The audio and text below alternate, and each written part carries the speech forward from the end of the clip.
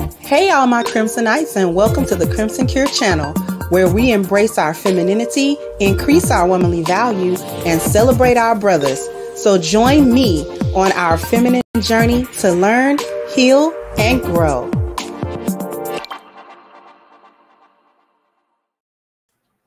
Hey there, my Crimsonites, and welcome to the Crimson Cure channel. I'm your hostess, femininity coach, and author of The Crimson Cure. And this is my perspective. So, I've got something that's interesting here. And this is a question about submission. This is a question about whether or not women should be easily led or not. And I'm going to let this video play, and then we're going to talk about it. So without further ado, here we go. Do you feel like you're easy to be led? By who? In general. You couldn't lead me. But yeah, I do feel like I'm easy to be led. I'm led every day. David leads me here in this. Everything he tells me to do, I do it. In a relationship, I'm led by my friends. I'm led by my mother. I'm led by people who I trust to lead me. I am led for sure. And we also have to dispel that narrative. A woman who has an opinion, a woman who is intelligent, and a woman who is not afraid to demonstrate both doesn't equate to a woman who can't be led. People are led by people who they admire, love, and respect, right? When the advice makes sense, when the leadership is coming from a pure place, when the environment feels safe, we are okay being led. Don't mind me asking, Donnie, do you? Now, I don't know the dynamic between these two people, because she opened that up with a shot telling him that he couldn't lead her. So since I've never seen this podcast before, I've never seen the interaction between these people, or I've never seen these people at all prior to this clip, I can't comment on what that was about. Seemed personal. But aside from that,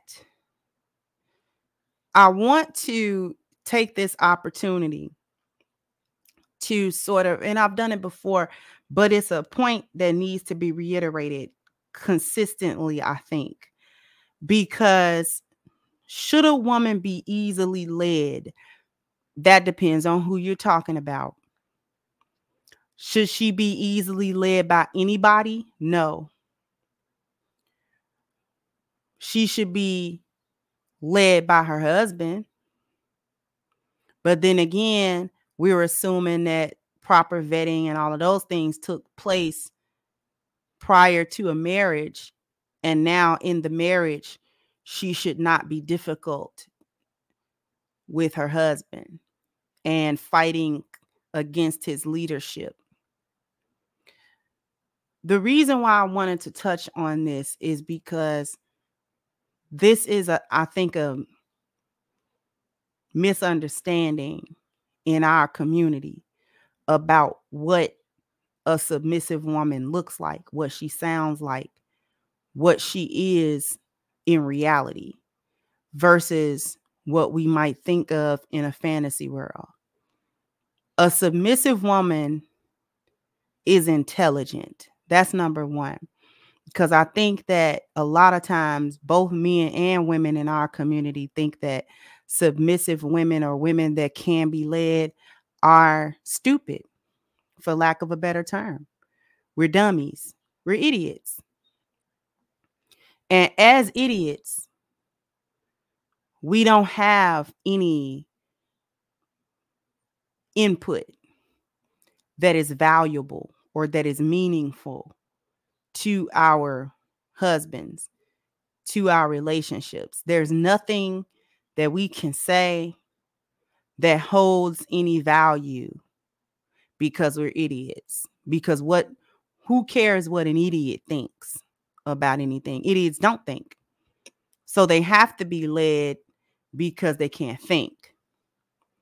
And a lot of women think that. And unfortunately, a lot of men think it. A lot of men that I would wager have never actually seen a submissive woman in action thinks that she doesn't think about anything, and that she doesn't offer any valuable, meaningful, like I said, insight, or she doesn't have a comment to make. So that's number one. Submissive women are viewed as stupid, right? It is not looked upon highly in our community. Submissive women. Submissive women are not only looked upon as inferior intelligence, we are also looked upon as what's another word? Pushovers comes to mind, doormats. What do I mean by doormats? Because if a woman in her marriage pipes up about anything, or has a difference of thought, maybe a difference of opinion about something, a question about something, that's automatically looked at as she's being combative about whatever, or she's trying to argue about whatever. And that really couldn't be further from the truth, because you can disagree or you can have a question without disrespect and without arguing, without causing an uproar. It can be done. And too many times in our community, submissive women are looked at as these passive dotards, nice women, but mutes. We don't, or we shouldn't have thoughts and opinions of our own. And that your husband can't be questioned, or he can't use you as the sounding board, right? Can't bounce an idea off of you and get relevant feedback, because the only way you can give relevant feedback is if you had intelligence in the first place. Giving relevant, insightful, valuable feedback and insight requires intelligence. It requires you the ability to think independently of your husband. You have a different thought. You have a different perspective. You're coming at things from a feminine perspective, and that's different than the masculine perspective. And just because it's different doesn't necessarily mean it's oppositional. We have a hard time with that in our community. We have a hard time with that. And that makes a lioness's job doubly hard. It makes it difficult to be a lioness, because we're going to come in and we're going to be easy to deal with. We're not combative and argumentative and crazy. But at the same time, we're some of the most highly intelligent women, though. I've never seen a dumb lioness. I have never encountered an idiot lioness. I've never done it. We usually have our own experiences that we draw from and things of that nature. And we have things to offer in our relationships. And sometimes an offense is taken to that. Well, why are you saying something? Was you just arguing? No. But if you're going to bring ideas to me and you're going to use me as the sounding board, or you're coming to me in order to receive some type of feedback, then shouldn't I be intelligent enough to give it to you? should not be aware enough of what's going on in this relationship in order to give it to you. Because one thing that I get bothered by, and really I get triggered by, is the concept that in order to be a good woman or to be considered a good woman, you're with a man and he does not have to tell you his vision. He does not have to tell you where he's leading you. He does not have to reveal to you any of his motives, any of his thoughts, any of his vision, any of his purpose, any of his, he basically doesn't have to prove that he's a good leader. See, submissive women are submissive, but we're smart. And along with that intelligence comes discernment. See, I'm submissive, but every man can't get that out of me. Every man can't get that out of me. You have to have what it takes to get that out of me. Because the first thing that I got to do as a lioness is I got to trust your judgment. And in order to gain trust for your judgment, I have to see how you move with or without me. How do you even move in your life? Are you just a person that's really kind of untrustworthy?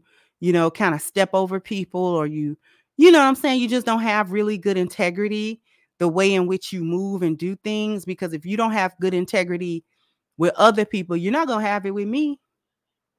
You're not. If you can be slippery and slithery and snaky with other people, you're going to do it with me. Because I just got here. These other people don't have history with you and you're still snaking them. So I don't have high hopes about what you will and won't do to me. Right? Your life got to be in some type of order. You cannot come to me with a whole chaotic jumble of a mess of your life and think you're going to be able to get me on board to do what? To do what? Right? So you can't get that out of me.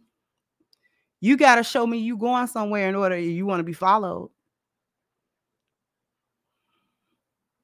Right? Lionesses are supposed to have discernment. We're supposed to.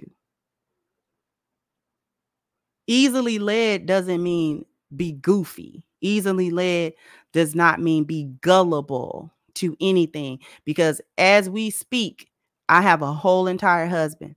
If I go somewhere and some other man starts barking orders at me and he's just doing it like it's not an emergency, it's not, you know what I'm saying? Some other dude wants me to start doing stuff. Listen, I'm already under leadership. So your leadership, this other random dude, you don't have, I mean, what are you talking about? I already got marching orders. And I'm not going to go against what me and my husband have agreed to randomly do what some other dude is saying. Like, unless you some type of emergency work and you yelling, come on, move, we gotta go, we gotta get out. Unless that's the case. You understand? So be easily led but easily led by who? And under what circumstances? See, there has to be parameters for that. There are parameters for that. Because the position that I'm in as a woman is that I have placed my entire my life, decision making, the direction of my life, and all of those things are no longer under my control. They are with my husband. So I gotta trust him in order to do that. That cannot be random. That cannot be willy-nilly. That cannot just be off the strength of whatever. Like, there's a whole vetting process. I watched him. Like, I watched how he was talking and I watched how he was moving.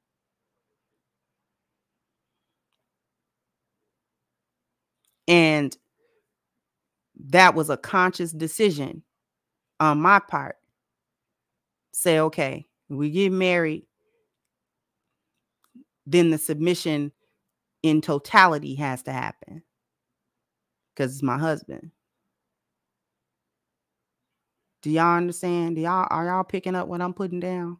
We got this thing that I'm trying to break in our community, in our thought patterns about who good women are. We think good women are the women who don't have anything to say. We're mutes. We just put our heads down and we don't have anything to say or to add or anything of value to give or anything. You can take us through a whole bunch of mess and foolishness, and we supposed to smile through it and be okay with the crap that get done to, like, we got a real interesting concept. Anyways, jump down in the comment section. Let's have the conversation. Jump down in the comment section. Let me know what you think. Like, share, subscribe to the channel if you have not. Once again, I'm your hostess, The Crimson Cure, and this was my perspective. Bye-bye, Crimsonites.